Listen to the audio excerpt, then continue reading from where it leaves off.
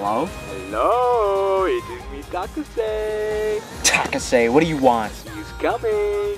Who? Maybe Blazar will tell you something about it. Who's coming?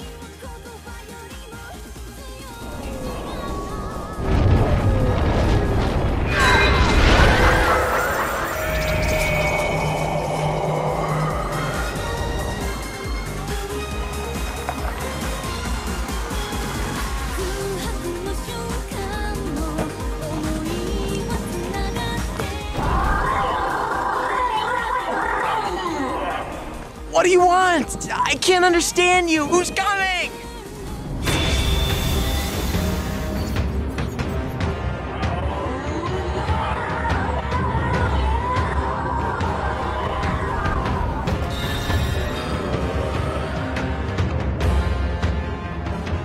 You too have left me severely underprepared for this.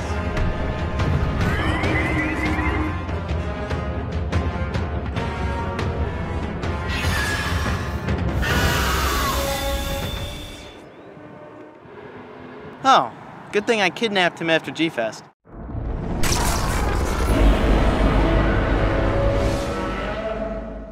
Hello fellow kaiju fans and happy Ultraman Day! I am GPTV and today I'm going to be reviewing Ultraman Blazar. Also, I just want to warn you, if you see Taguchi walking around at any point, I've kidnapped him, like I said, so he's just kind of wandering around the place. Ultraman Blazar was obviously massive for my channel. I streamed almost every single episode, and I really thank everyone who came out to those.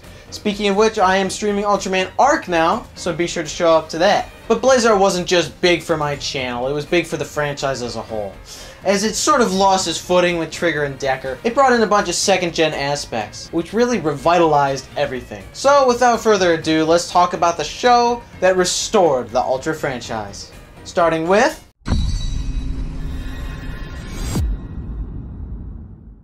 Vice Captain Teraraki was easily one of my favorite characters in the show. He had this awkward sternness about him that I really liked. For example, in episode 2 when he's looking for a pen. He was also brilliant. Like we see in episode 8 when he has a fantastic dialogue with the professor. He then takes a very tactical shot at him. Of course, his awkward part comes in when he asks for a signature from the guy after. Or in episode 16 when he escapes a hospital with stolen data, just to tell Captain Gento. I love how the show plays it up. And I love how his family's farm is brought up a lot throughout the show, to the point we even get an episode where we go there. It's great character and world building, all rolled into one. Also, making him captain for a bit in the finale was a fantastic payoff for his character. Even if it was just for one episode. He respected Gento throughout the whole show, and it ended with him getting his role. Anri was probably the team member we got the least out of. I really wanted to like her, but the show just did so little with her character. She likes music, and she hates bugs. I wish the show had some sort of payoff for her hating bugs by maybe having her get over the fear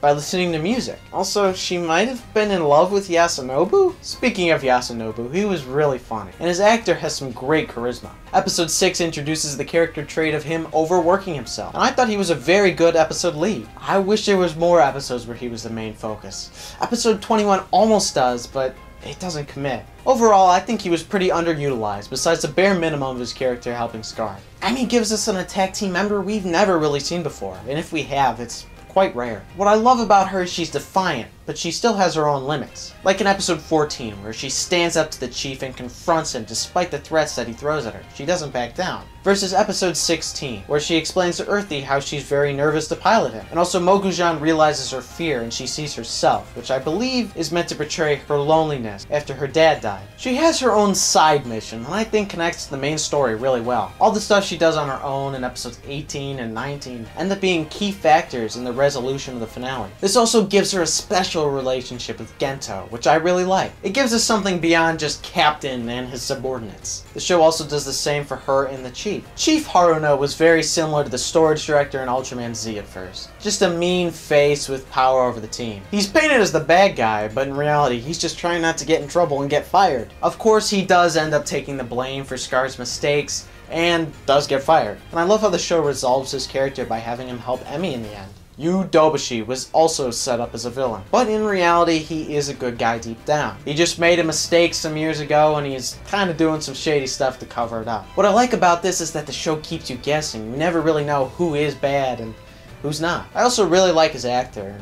Unfortunately, he has passed away, so I would like to pay my respects to him and his family. And finally, Captain Gento, the host of Ultraman Blazar himself. Making him the captain allows for everyone to look up to him, as opposed to the usual Ultraman show, where the Ultraman host is looked down upon, typically.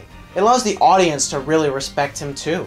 I also like how the show displays how he's very smart, but he doesn't know everything. Like in episode 1, when he runs into danger, it's a very tactical decision. We get to see his entire thought process. Where in the typical Ultraman show, the host running into danger would be a stupid, reckless act. But like I said, he doesn't know everything, like in episodes 10 through 12, where he has no idea how to communicate with Ultraman Blazar. It allows the show to have character drama with him, without painting him as an idiot. He's also just a really good captain. I think this is especially displayed in episode 8. He makes smart and tactical decisions for the team, and he still has intelligent discussions about the sacrifices they may have to make with them. And also seeing him as a father gives us a really human look at him. It gives him something to fight for that is tangible. And I also love how the show builds up his relationship with his son, like in episode 15. I also love the detail that he hides his job as an attack team captain from his family. It creates more drama beyond just the fact that he is Ultraman and he doesn't want anyone to know. In fact, nobody ever does find out that he is Ultraman, which is really cool.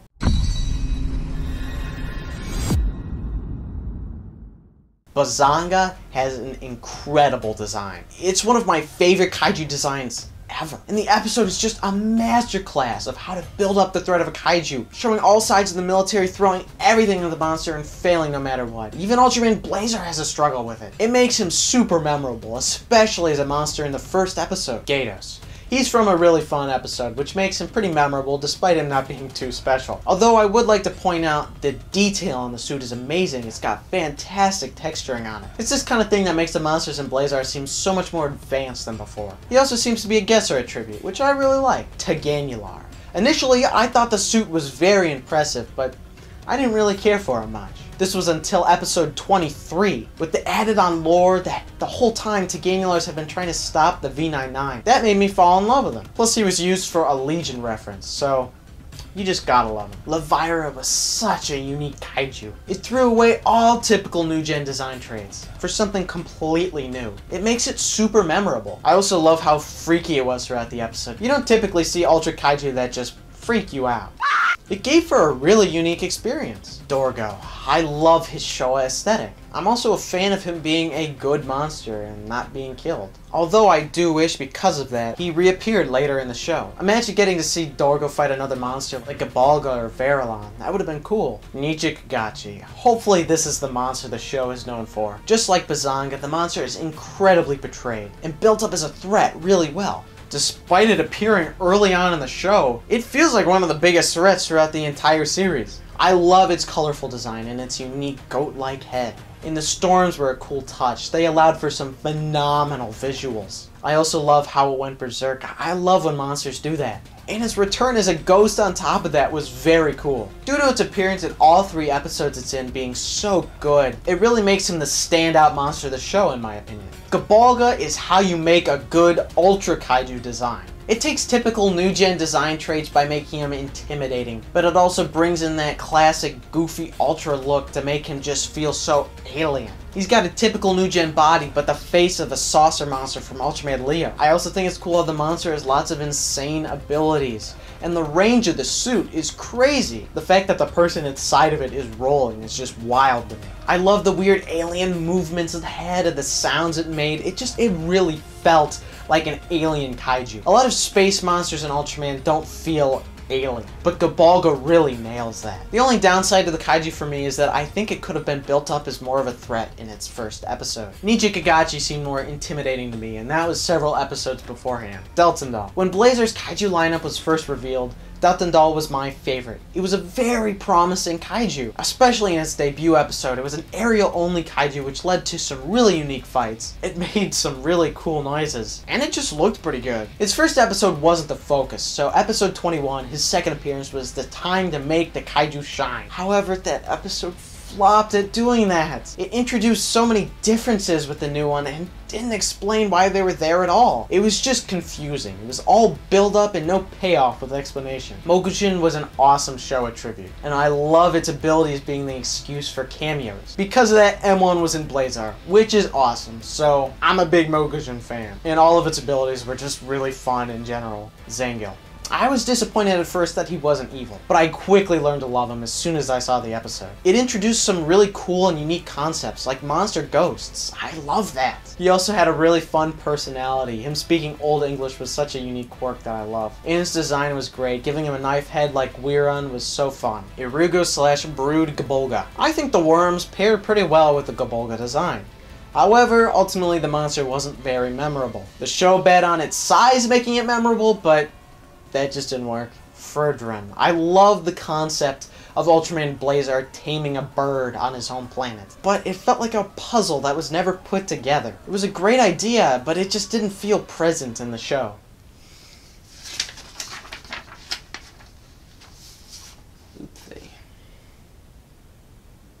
Suzugan was one of my favorite kaiju designs from the show. Despite the bulkiness and size of the suit, the movement wasn't limited at all. It was very quick. It wasn't clunky like I thought it would be. Although his episode is kind of forgettable, so I don't have much to say about him. Veralon.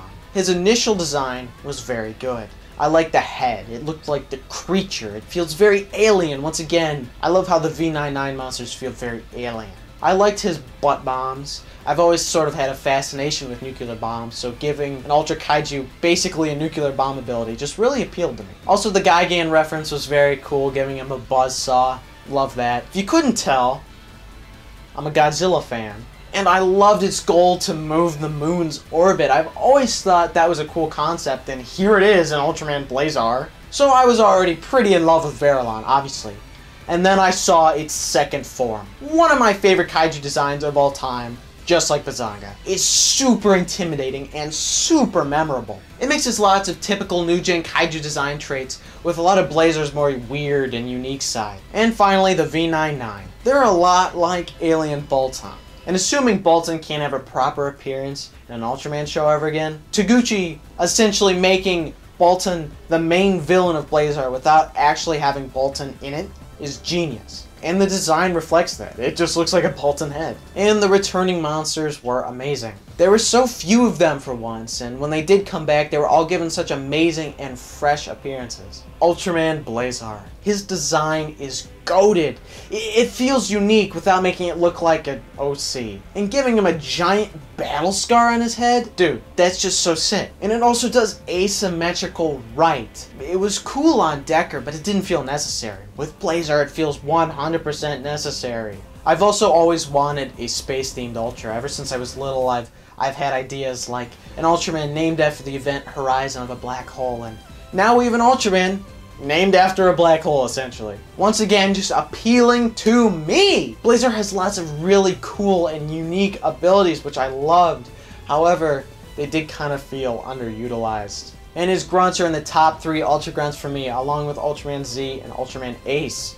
Having him roar, Blazar literally roaring, is so cool. And also on that note, having him not be able to speak is also so unique and genius.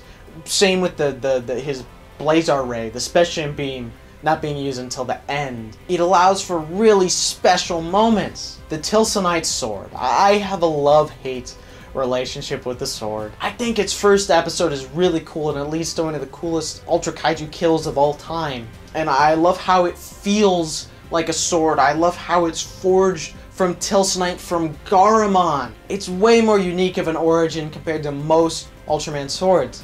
However, I don't know if Blazar really needed a sword. Every Ultraman has a sword these days, and with Blazar being so unique, I wish him not having a sword was part of his uniqueness.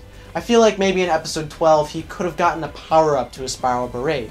Not to mention, I think Bandai could have sold the Spiral Berate as a toy. I think ultimately the Lancer should have been the only weapon he got. Speaking of that, Ultraman Blazar Ferdinand Armor. It is an incredible design. It quite literally makes Blazar look godly. It's by far the best way to do Ultra Armor. Not to mention it's made from a kaiju. That's so sick. Also, the form improved the sword by making it the Lancer. And there's less focus on, hey look, this is like a toy you could buy, and it feels more naturally integrated. It's not a sword, and that's the most important part, despite being part sword. I wish we saw more of the Ferdinand Armor, honestly. I like that it showed up later in the show, but it was kind of too cool to do that, almost.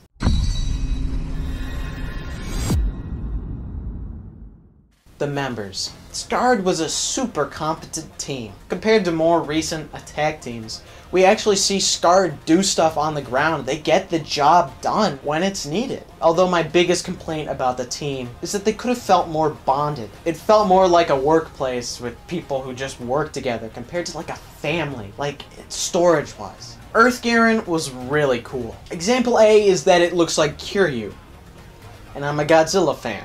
I love the little details it had, like the eyes changing depending on the situation, and how it got different mods throughout the show that allowed it to do different things. Sadly, EarthGaren doesn't really do anything until the movie. Sure, he helps out in the Ninja Kagachi fight, he kills a worm and a few Zuzugan babies, and he helps Blazar defeat Gygus and Red King, but that's about it. This is in stark contrast to King Joe and Ultraman Z, which is killing monsters even Z couldn't, halfway through the series. Ultimately, I think this complaint could have been rectified by having EarthGaren kill Deltandle B in episode 21. Although I do want to say I like how giving EarthGaren a voice allowed him to be integral in the finale by having him talk to the V99, the GGF. I like how present they feel throughout the show. And I love how it shows that SKaRD is just a branch, one of many branches in the GGF. And I love how we get to see a lot of those other branches. I also find it neat how a lot of the time civilians refer to the GGF and not SKaRD directly, like in episode 15. I also think it was cool that they were very serious and felt like a real military, like it wasn't dumbed down for the show. And seeing things from their perspective sometimes allowed episodes to feel like Godzilla movies, like in episode 1 and episode 25. Once again, as a Godzilla fan, that really appeals to me.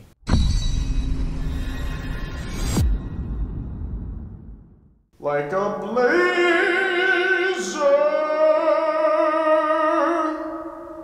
Alright, for Bakura no Spectre, I have a bit of a story.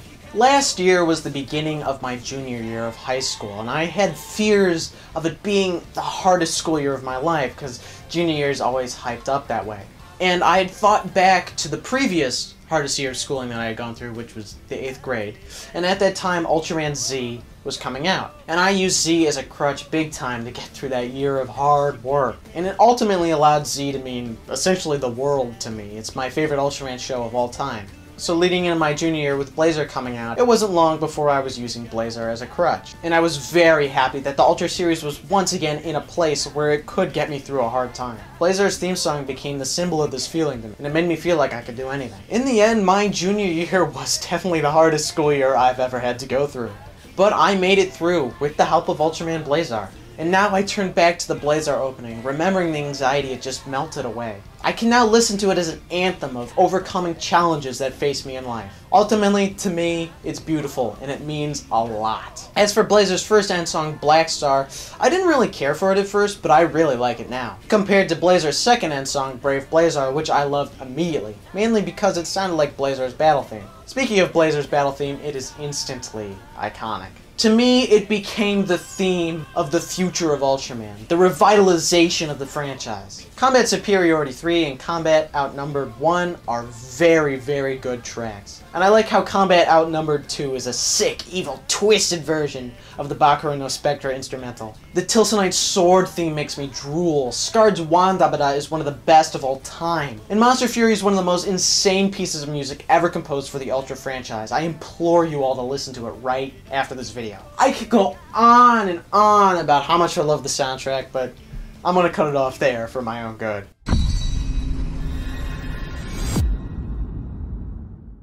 Every episode of Blazar was at the very least good. There were about 3 subpar episodes to me, but at worst, they were like 6 out of 10, which isn't that bad. Taguchi, the main director obviously, and Nakagawa really understood the assignment of making Blazar feel like something that has never come before. And Koshi too, kind of with episode 9. Sadly, I feel like a lot of the other directors didn't really understand this. While they still produced very good episodes for Ultraman standards, it didn't feel like nothing that had come before it.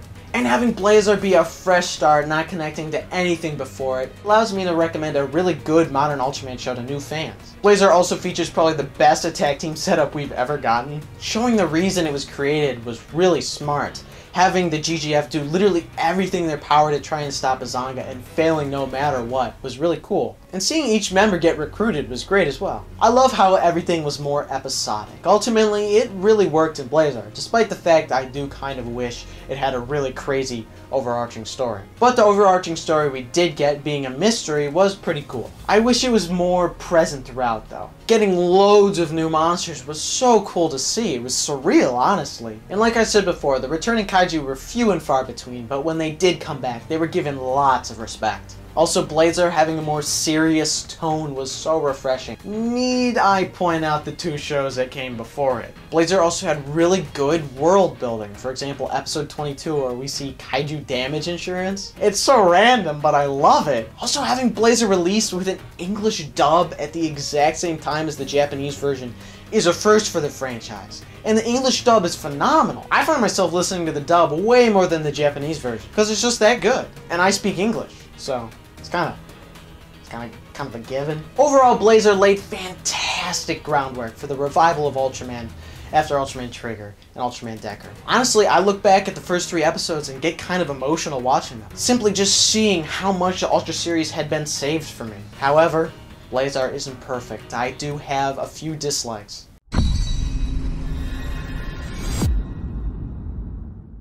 My first dislike is how the Blazar brace was a little too slow. I really like it and how it doesn't look like a toy at all. However, it still kind of has a problem where it feels like everything stops when Gento transforms. Sure, it's a lot shorter of a transformation than say like Orb or Jeet or Rube or Z. It still kind of felt like it was interrupting things. And this clearly stems from Bandai's involvement, which ultimately I think was a big problem in the show. Blazar was clearly trying to break away from it, but Bandai kept getting its nasty claws back in there. This is especially present in episode 21, where Blazar transforms, then he changes in the Fridrin armor, and then he summons the Tilsonite sword, all in a row, and it's just like, oh my god, that is rough! It's kind of out of Blazar's control, but I really wish that they could have at least in some way sped up the transformations. Also, unfortunately, I do have to address the fact that Blazar did kinda overpromise. The trailers and the first 3 episodes really build up Blazar as this insane new thing that you've never seen before anywhere. And my reaction to that first trailer was real. That is really what I was expecting. And that is kind of what they advertised. And Blazar ultimately was not that. It was a very good Ultraman show with concepts introduced and old things removed and changed. It was not the groundbreaking, awe-inspiring, jaw-dropping masterpiece that I thought it would be.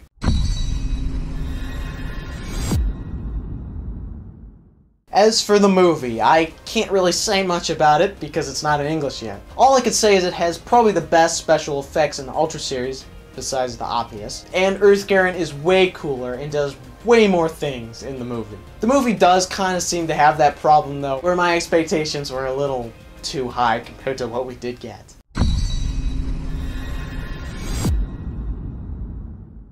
In conclusion, Ultraman Blazar is a great show that kinda suffers from giving too high of expectations. It proves that second-gen elements work in the new-gen formula, although there still are some kinks that need to be worked out. Overall, I give Blazar an 8.5 out of 10. Blazar will always mean a lot to me, despite its flaws. Between watching each episode live with you guys and what it meant to me in my personal life, it's not perfect, but it is very good. You know what they say, shoot for the moon.